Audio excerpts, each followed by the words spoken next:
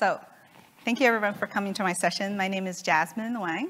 I'm from a company called Alluxio. So I think this is for a community leadership track. So we're going to share about sort of lessons I learned in structuring, building our open source team. So you might find out in this presentation, I probably on and off, I would say our open source team, or I say our community team. Internally, we call the team community team. But you will see later on we have like several functions under this team, so it's kind of interchangeable because I noticed in some other company they call it the DevRel team, they call it open source team, but overall it's the same. All right. So we're going to talk about some metrics. We'll talk about team design, the strategy, and then how we get to decide what kind of metrics we need to report to the upper management, and hopefully can help to maximize the effectiveness of the strategy, help you guys to build it internally, externally. All right. So like I said, I run the community and developer relations team at Alluxio. If you're interested in getting in touch with me, that is my email. So here's the rough agenda. We're going to share the experience in me, like I said, personally building this team at Alluxio. We're a Series C startup, and then defining, and then later on defining and building the community growth flywheel, and then of course also defining the user types, and then dive into the details in the building blocks and the foundations of how you built this team from the scratch, and then discover some of the resource planning and metrics. Before we go deeper onto sort of how we would build a team, I want to give you a little background of what Alluxio does so you understand why we would take that approach. So of course, we're at Open Source Conference. We're an open source project to start it at OC Berkeley's AMP lab. That lab also gave birth to Spark. So our project was initially sort of facilitating Spark back then in 2014.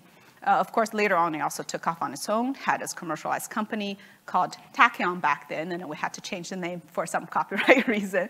So it is Alluxio.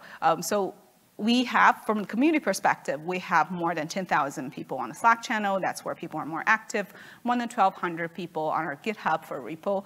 And then we were named one of the top 10 most critical Java-based software. And then the most valuable GitHub repo. So for those of you, in case you're a data engineer, you're interested in this product, it's more of an infrastructure product made for data engineers. You could look into that. I did put our Slack channel link on there if you're interested in checking it out.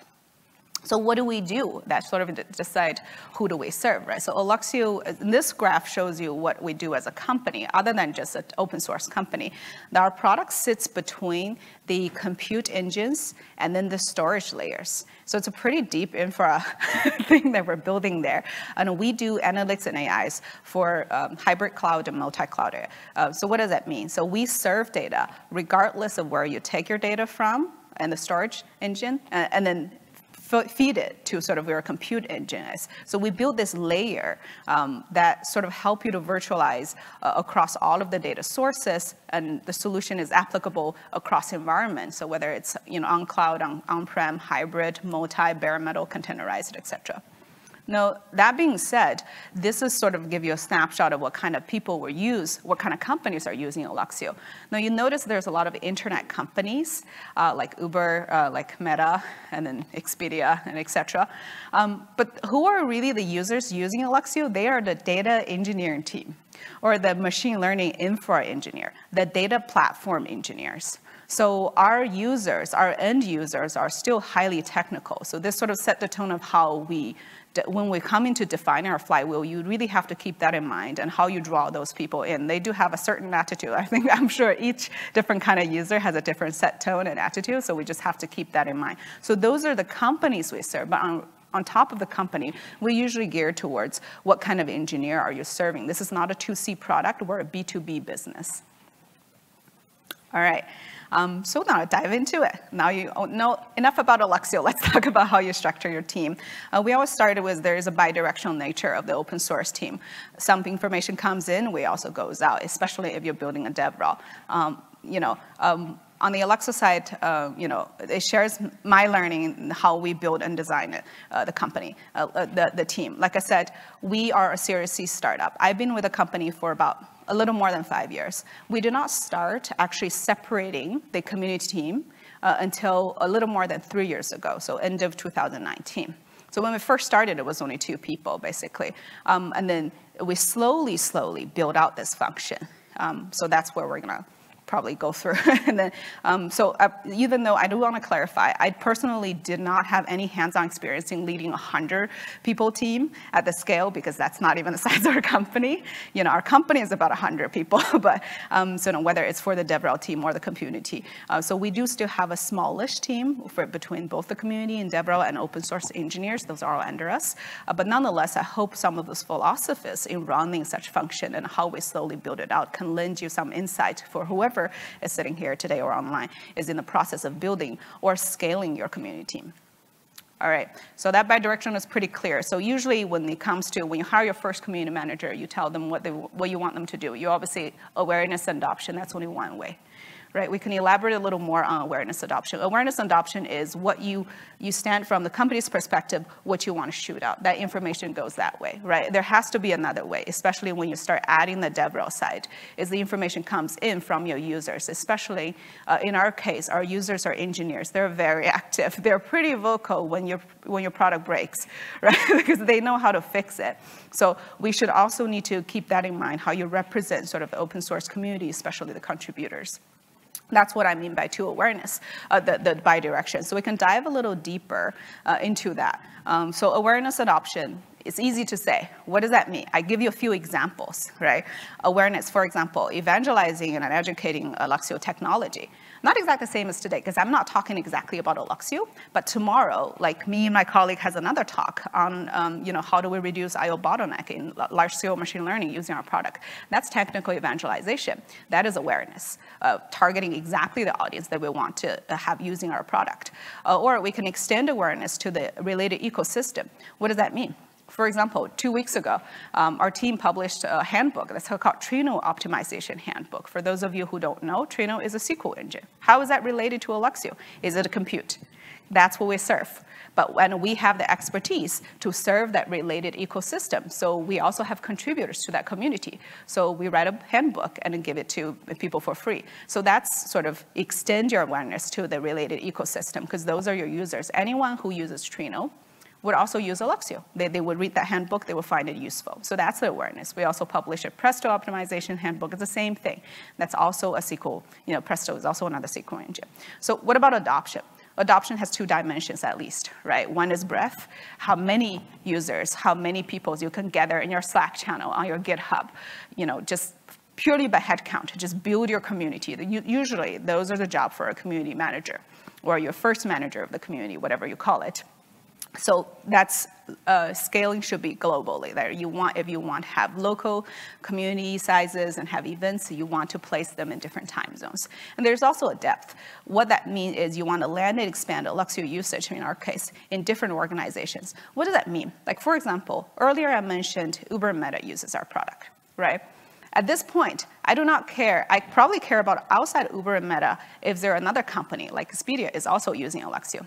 But if I put an account manager there to look at just Uber and Meta, that depth means I want to know how much penetration we have in Uber, right? How many nodes they have on, right? How many clusters that have run on, how many use cases already run on Uber. That's the depth. So that's a very different idea than just breadth. Though the breadth probably can be reached by your community manager, but when it comes to depth, you do need someone technical. That's probably where your DevRel comes in. That's probably your account manager comes in. We can dive a little deeper later. So that's awareness and adoption. Now, the other direction we talk about is user representation. What does user representation mean? So I give a few examples here. This is not the only thing that we do, right? So product validation, what does that mean? Like your DevRel go out and you talk to people, and I get some feedbacks. Or the least I can do, I look on a GitHub, I know how many people are filing issues and telling me there's a bugs. So, and it would be my responsibility, if I'm the head of DevRel, to collect those bugs and then categorize them and provide this feedback to the engineering team. But this is the equivalent if I were the account manager of certain large account or even smaller account. It is my responsibility to go talk to those people and collect product validation feedback. Your validation should have at least 2 layers. One is technical validation. Can people even run your code? The other thing is product validation. after they run your code, does this still provide enough value that your product claim that you can have for this organization? And those probably going to come through one-on-one conversations. So that's what I mean by product validation. User feedback, of course, there's testing, there's road mapping. So testing means, in our cases, I try to recruit beta users from our larger community. There's, of course, different kind of beta users. Do you want to go more in depth, or do you want to just pick another, like a more smaller scale? Because our products it's kind of interesting because it can be used as small as like 3 nodes, 3 local machines, or can be used as large as 10 billion files. So those are really different kind of users we're trying to recruit there. And that should also be your community's job. Because your engineers, they won't know, they don't have that direct contact with your community, right? And then that should also be, it also is our job who wants to have a robust tested community version to feed it to the enterprise version. Oh, that reminds me, I forgot to mention, we do have enterprise offering. So otherwise we would not survive as a company. So we have 2 versions, and any open source company like us, we offer a community edition. I'm mostly responsible for the open source sides. We do offer the enterprise edition, which they help us to make revenue. Then it would also be my responsibility if you discover any business opportunity in the community team, you feed it to the business team, the go-to-market. So roadmap, this is probably more applicable to your more experienced users. Let's take, well, no, I should not mention their names. For more experienced users, if there are significant contributors from certain organizations, and you do feel like your roadmap should align with the roadmap, or if you're trying to do a more deeper penetration in their organization, so you want to collect that user feedback in a more I would say organized way or well-planned way. So invite them to even to your roadmap planning discussion, so you know how usually open source is supposed to be one step ahead of industry or one step ahead of the commercialized product. So you want to explore that and just test if that is actually what the market wants. That's also our responsibility. All right, now it comes to team explained. I give you like a little idea of what we usually do. There's at least 3 teams. So I'm going to give this example here, this picture sort of.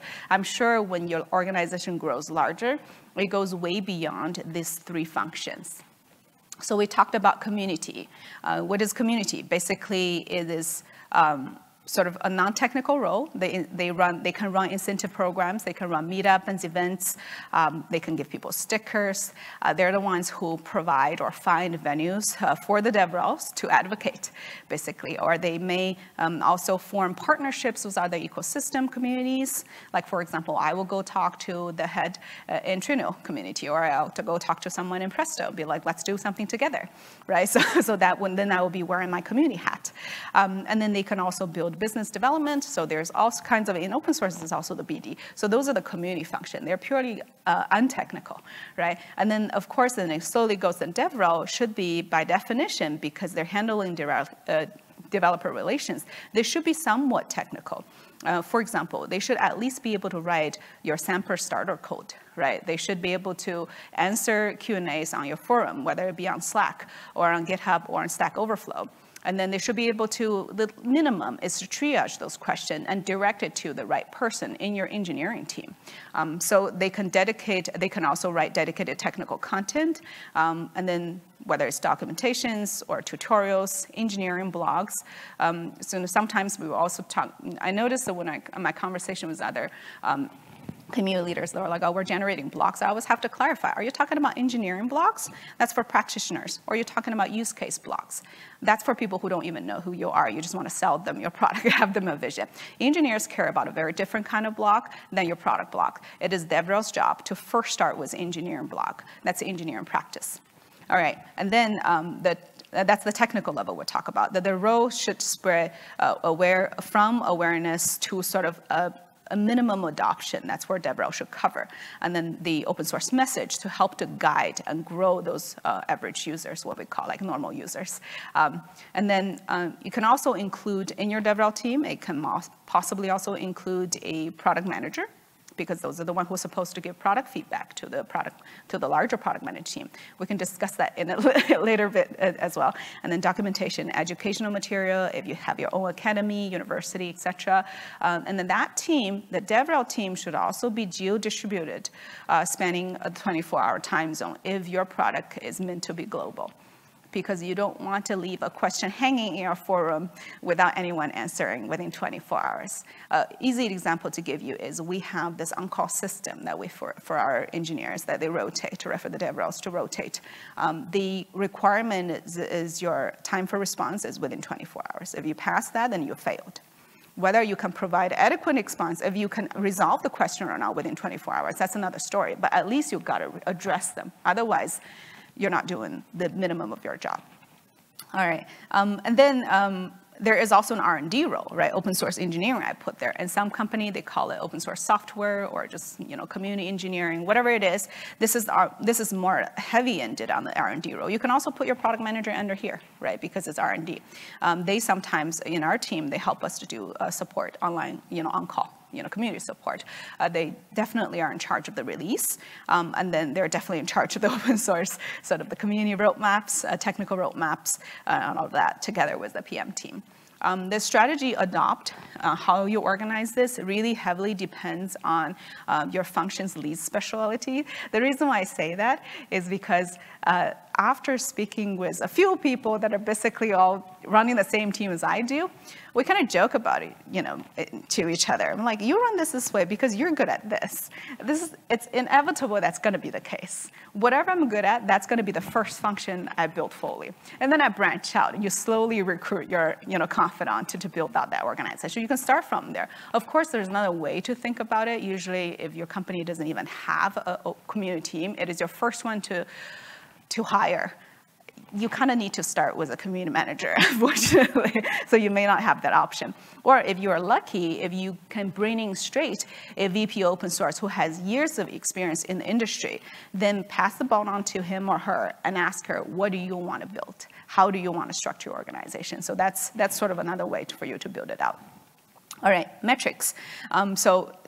Light touch on the metrics. Now we know if we divide it into this, your metrics should be the collective metrics of how you measure each function, right? And then when it comes to each function, you can also divide it by this is the project KPIs, and then got them together.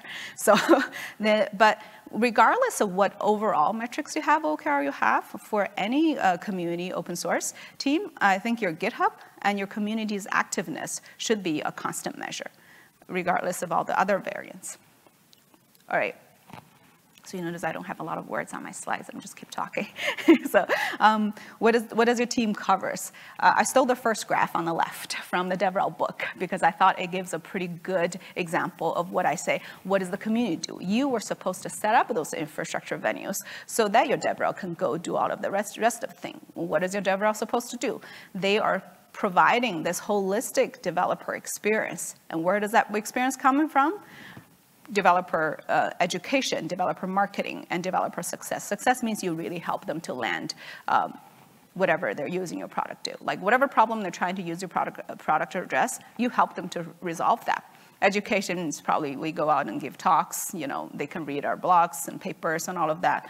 Marketing is we just go out evangelizing it more, so that's pretty, on the right side is, like I said, all the other functions you need to keep in mind if you're slowly building out, right? If your community team is the one that sits in the middle, then your developer relations, it can be its own function, but it can all be attached to a community team in our case that is. And there's engineering. You cannot live without engineering, unfortunately, because those are the ones who build the release and the roadmap. So you do have to keep a really good relationship with them. And then there's a product side, because those are also the one who collaborate with the engineering to come up with your roadmap. At the same time, product is the one who provides you the idea of what product messaging you're sending out to the community team and probably also to the enterprise team. Those two are usually quite different messagings. And it is also your responsibility to feed to the product of what you hear in the market. There's also the marketing. In my past experience, when I talked to a lot of other startup founders, when I asked them, I said, what's your relationship between a DevRel team and a marketing? I noticed sometimes they don't know. They haven't figured out. So you will see in certain companies, this very technical DevRel sits under marketing and has no clue what he or she is going to do, right? Because they know how to write tutorial and they know how to run code, but the marketing KPIs and OKRs has nothing to do with that. Or you will see a marketing person. They initially hired a DevRel who's not so technical. They put it under marketing. All of a sudden, you have a rework, and then you pull this person under the engineering org. and then now they only have an engineer career letter, and then the only thing that's going to happen, they're going to quit because there's no way they're going to meet that goal.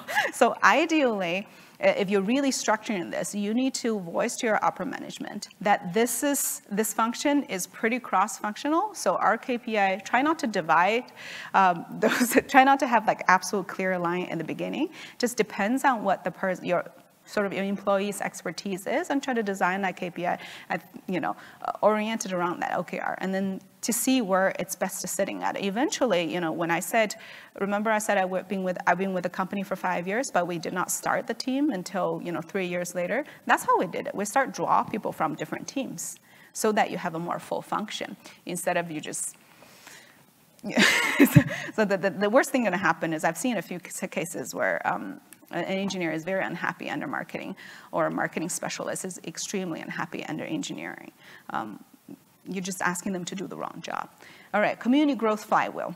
This is the part I like a lot. I had a talk last year on flywheel, more elaborated, but so we'll give a very short version of that. First, we got to define user types. There are 4 different user types in this one I showed you. There's people who discover your product, people who try out your product, people who contribute, and people who advocate. Keep in mind that contribution does not have to be code necessary. It can be any other form. They can just be so passionate about it, even if they don't use it, they just want to talk about it. That's also contribution. So for any of those types, you've got to keep something in mind, who they are, what this person is, right? What kind of, which category they belong to. What do they want from your community? Are they just curious, trying out your product? Or are they a contributor where they're trying to also get recognized in your community? Or are they to the point as an advocate and super contributor? They're already leading a team in another company using your product, and it's their responsibility that they scale even larger, right? And then how do you reach them? That's the communication channel on top of just your regular Slack and Stack Overflow and GitHub, all of that. And what can they do for you? So those are the things you've got to keep in mind. All right, so now, I'm going to fast speed through this. And then you got to consider the user journey. So this is probably also somewhere where I can give a meaty session on what this user journey is. You see where the awareness and adoption is? So your user journey should go way beyond awareness and adoption. I've divided it into 7 stages. And so this is when you structure, at least in my case, whenever I structure community or DevRel programs, for each program you design, you draw an arrow from where it starts and where it reaches.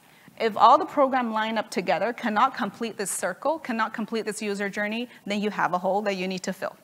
That's how we look at it, right? So easy way to look at it, I go out, I talk about Alluxio. Today, we're really only at awareness because none of you are data engineers. None of you is actually going to consider using this product.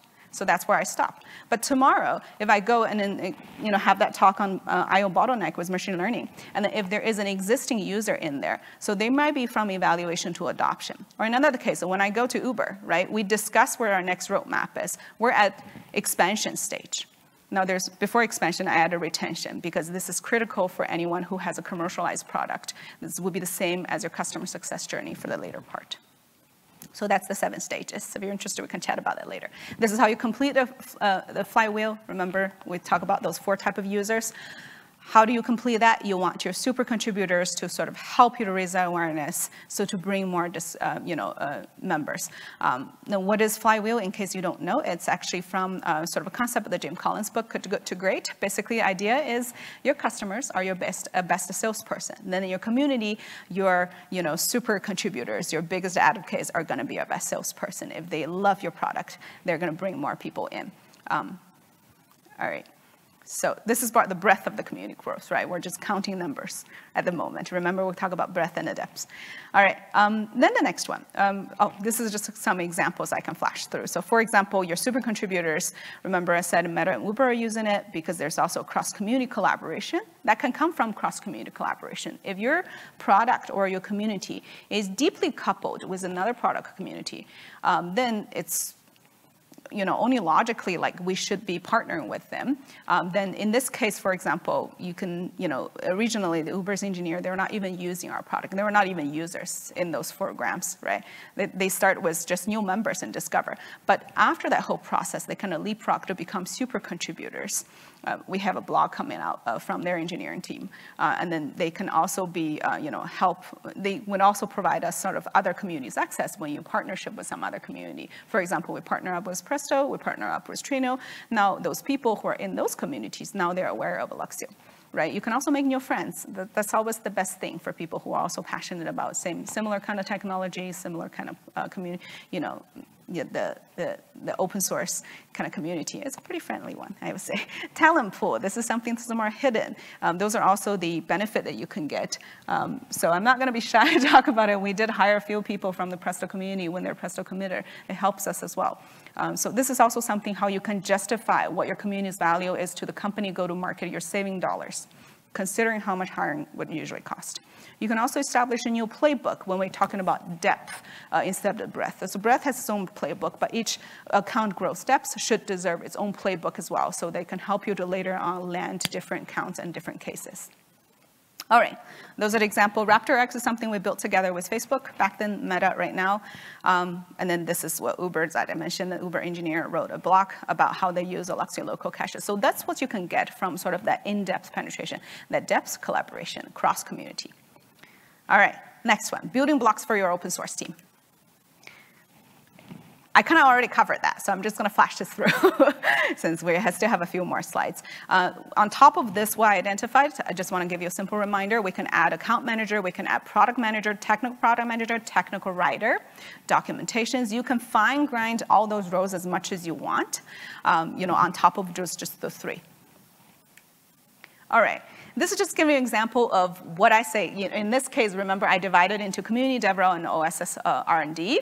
So brag about what we do, but don't worry about it. So a lot of the numbers you see on the upper left, this is what sort of community you're supposed to do, right? Remember, you're supposed to reach the breadth, right? We reach how many developers using us, how many meetups you organize, how many countries you go to. You're supposed to be the community manager, supposed to be the one who goes set up those so that DevRel can go talk to, right? And then if you look at the one on the right, mostly those are what the DevRel's job is or the OSS R&D's job is. So those are also counting in our metrics at the end of the year. Right, on the bottom line, you will see some of the things we highlighted with Uber, that's for R&D, right? Some of the things we highlighted our roadmap, that's definitely with engineers. Some of the things like we go out to, Singapore, and then to have, or Israel to have meetups, that's on community. So those are all the things that you can sort of define at the end of the year when it comes to reporting, right? Cross-community collaboration, I know we talk about this the same graph came up, but it's going to be different contents. Cross-community collaboration resource. Think about the large R&D team should be borrowed for awareness and on-call technical related. So the R&D is probably a little further, and then there's the DevRel. And then your SE, if your organization is big enough, your SE and your SAs should also be involved in your dev prioritization, because they're also the warriors that's sort of on the front line, right? Just like your DevRels. And then features, support, account management, release cycle, product messaging, community messaging, all of those needs to be considered when it comes to your cross-team collaboration on the right side. So your developer education, when we're looking on the left side, developer education is with R&D. Developer marketing, of course, is with marketing. They're responsible for your outreach channels, and then outreach strategy, et cetera. And then there's developer success is mostly with engineering support, customer success, et cetera.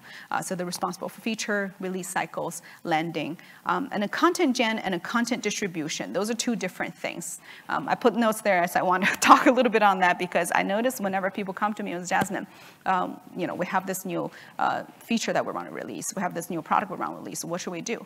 I'm like, write a block. They're like, okay, I have a block ready. I'm like, what kind of block? It's the same thing, right? Do you have the engineering block? Do you have the use case block? Where's the documentation? I realize most of people, they're confused by content generation and content distribution. Those are very different things.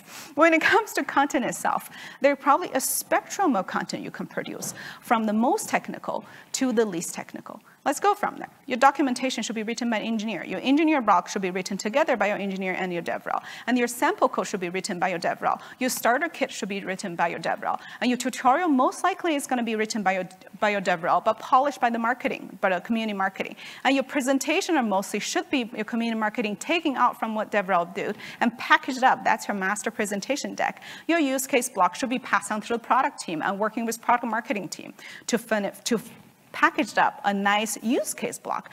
Those are like at least 7 different kind of content we're talking about. Once you have your content lined up, Then you talk about distribution channel, right? So like each block, each kind of content deserves its own kind of distribution channel, and then leave it to the community and the marketing to define where this content should be distributed. All right, resource planning, last part, I promise you, and metrics. All right, I just put the SaaS funding napkin there for fun. We're not even a SaaS company, so, but the idea is it really depends on the stage of your company. You need to keep in mind the budget, your team size, your responsibilities, and your KPIs when it comes to defining your team. So for example, if you're a Series A company, like I said, most likely, if it's a first time hiring, most likely you want a community manager. It sounds like a small title, but this person needs to give you the first version of the community vision, first version of the strategy, and a community, and then needs to find a way to build your community platform, whether it's on Stack Overflow, whether it's on GitHub, or whether it's on Slack.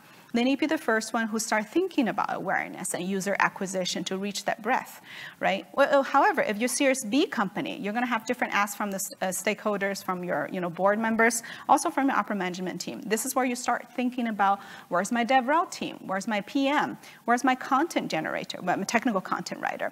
And your acquisition through those content and your developer engagement adoption, those should be what you consider in the Series B. Now, if you're a Series C company, you need to build out that DevRel team into more fine-grained functions, including account managers, more PMs, and then you also need to come up with the open source go-to-market strategy at this point, because you're a Series C company. Your CEO is guaranteed to come to you, is how do I convert that dollar amount from the community that you're running? Right? That talent pool is one way to run it, but you go to market strategy and integration, you can refer back to remember that user journey. You got to find out where you can bring real money to the company. Because we know for a fact, in your open source community, there is a pool of candidate who is going to use your enterprise product. You just have to figure that out, how to build that into your project programs and feed it to the company. There's retention, expansion, community monetization. This all happen in Series C or later stage. I only stop at Series C in my discussion here just because that's the stage we're in. I don't think I should have the expertise in running a pre-IPO company at the moment yet, so hopefully that will lend you some insights. Last night, this is the user journey I mentioned. I think this is where you, like I said, build out your program. Under this user journey, all of the program, you line them up, you complete this, then you're good, right? And then when you think about contributions, to be honest, I put their community, go-to-market, R&D. This is how I build out. Whenever we build out anything, your goal, your contribution, your goal the goal of your project is usually pretty evident, but the result of your project needs to serve at least two functions, R&D and go-to-market. That's just how it is for a Series C company when it comes to that. Right. All right. I think that's it. Yay. All right. I did have a QR code there just because we usually do a community survey. So if you guys would be so kind and just fill that up, our marketing team will thank me. All right. Then I'm open for questions. Do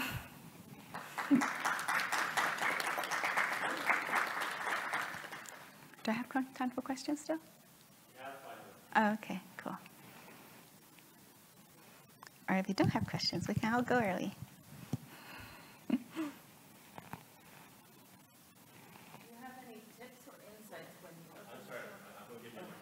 Okay. Do you have tips or insights when the open source project is not owned by the company? Yeah. And how to justify those, to the C-suite especially, how to justify the budget that needs to go into things rather than them just saying, well, it's free, we can just use it. Let's see where I can probably help you to get some idea. I'll tell you what I know. Like, I'm not going to name the company's name, but yes, there are plenty of companies that basically the project is donated to the foundation, right? They build a commercialized company. From what I know from all of my friends who are currently the head of those companies, they run it, eventually in the company level, you do need to come up with your own thing. So they are all working on sort of, you can kind of the second kind of product that's based on that, but you're going to have to write every line of code on your own. But you're kind of just pulling things because open source just does not have the same level of support as enterprise. Really, that's the main difference. Or on top of that, you can build out more features, right? So that's more of an R&D product level differentiation. But if you're the head of running the community or the DevRel team for that, really initially what you can do is advocating for the larger community. You cannot just say, I'm only advocating for my company who's wrapping this thing up and selling it. You still need to represent the larger community. So that's mostly what they're all doing. It's been working well in that way because otherwise you're going to get this big backflashes. We've seen that happen too. So, but from most of what I know is usually after Series B, it's almost guaranteed they're going to start thinking about a deviation of the product. The donation part is still donation. If you build a SaaS platform, fortunately, you will have a lot of users. The breadth part, you solved. Unfortunately, that means your support team is supporting the entire community other than just your customers. You cannot differentiate who are your users, who are your customers at this point. Yeah.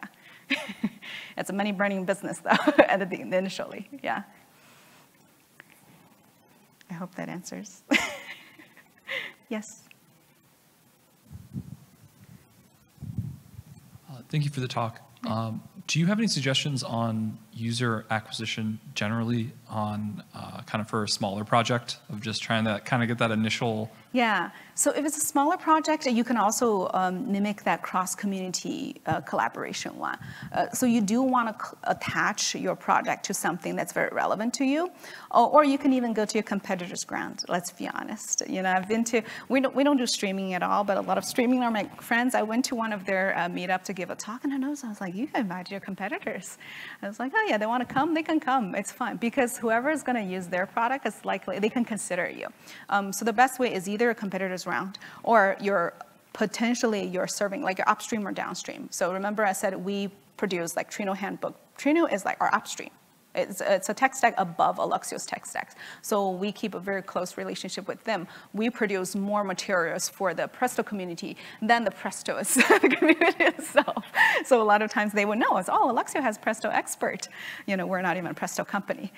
So that's another way to do it. Of course, if you are the creator of your open source project, the best way is you want to be friends with all of the other technical, sort of founders of other open source projects. So go talk about it. I think people are willing to try it. You do need to find the best audience. Like I said, I understand like today in this talk's audience, they're not going to be Alluxio users, right? But tomorrow they're going to be users. I will always ask them, how many of you have heard about us? What are you using right now? Then you, at least technically, you will understand, where you can insert that conversation. So those are more one-on-one conversations. Yeah. Hope that helps. Any more questions? Oh yeah, thank you.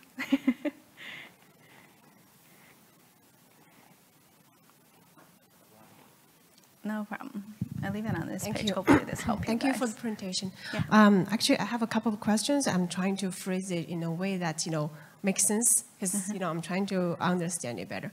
A couple of them. The first one is so when your developers see the interest of develop some kind of answer some questions in the open source platform, and how do you, which may or may not align to your your budget, your direction of your vision of your company or your team, and also in that case you have to kind of leverage that's one question, how and how much of the freedom you give to your developers to be free to do to answer questions in that case.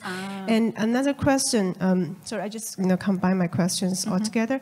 Another thing is in your diagram of the the community of the tree, how you build the community. Here. So I'm a little bit confused that.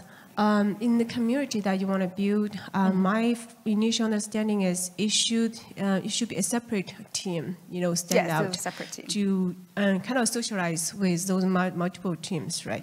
But still, it sounds like the engineering team should be part of the community because they're engaged in answering questions. But now I'm kind of trying to understand, in that case, kind of confused me, like, are they in the community or not in the community? And also in that case, if they are joining the session, kind of engaged on the forum to answer those questions, how do you, I see. part of defining, how do you define the KPIs, how do you do the time allocation? I'll give you an example of a project, how you build it. So yes, to clarify, community team should be a standalone on its own.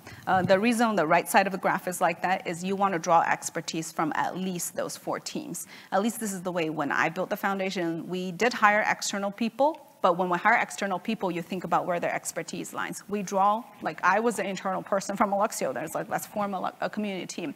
So you want to draw your talent from those 4 teams. It doesn't mean engineering sits under community. Engineering sits under engineering, period.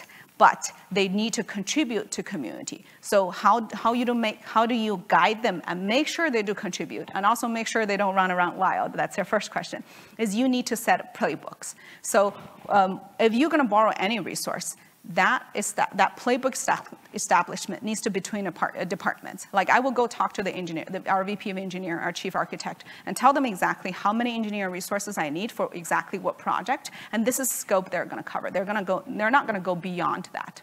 Or if they don't deliver, then their manager's gonna know, right? So on forum, they're also borrowed for that, not just the DevRels. Your engineers, they like to participate in forum to answer questions or to help other people, right? You don't want them to go too far.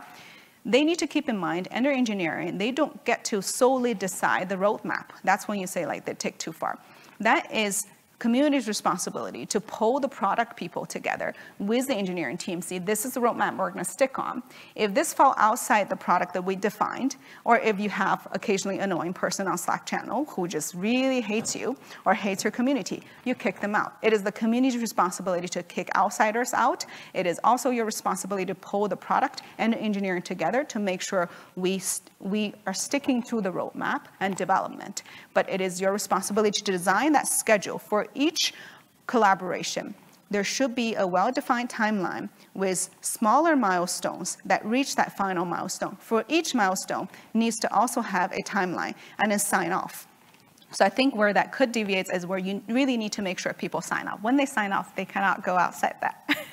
So don't just make it a verbal conversations. And in my case, I always need their VP of engineering to always sign off and exactly who's going to do that. A concrete example I can give you is an on-call rotation. Whether it's a SaaS platform or even a platform like ours, we don't even have to do 24/7 on-call, but we do an on-call. We borrow engineers and we borrow DevRels for those on-call.